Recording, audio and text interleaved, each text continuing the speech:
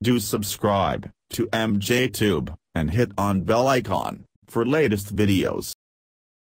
Hey guys, welcome back again. Today I'm back with a serious topic about Windows. So in this video we will try to fix run as administrator not working in Windows 10. I will show you 3 steps, okay? One of them will work with you. So watch this video carefully. So first step is you need to go to start and type here user account control like this and open the user account control. So here you can change your user account setting, but you must know it will impact your security, okay? So if you lower this bar, so it will lower your security. So first try to lower one by one. So by default, as you can see here, the option fixes notify me only when apps try to make changes to my PC. So if you lower the one, it will show notify me only when the app tried.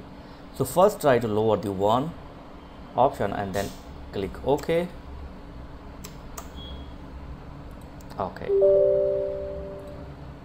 And after this, restart your PC and try to run as administrator. If it still not work, again go to start and here type ntp plwiz and open your user account. Here go to property and then group membership, and here check on administrator. Okay, check on this, click on apply and OK and OK. So after this, restart your PC and try to run the application as an administrator.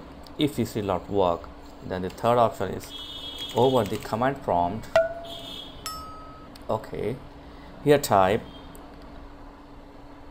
sfc space / scan now. So it will take some more time, so do it on free time. After you type this fsc space / scan now, hit enter.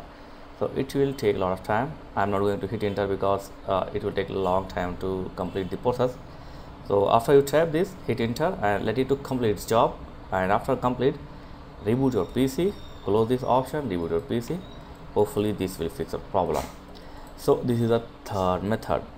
So hopefully one of them will work with you, but I am not 100% sure it will work with all the problem of your run as administrator, because run as administrator is a serious problem.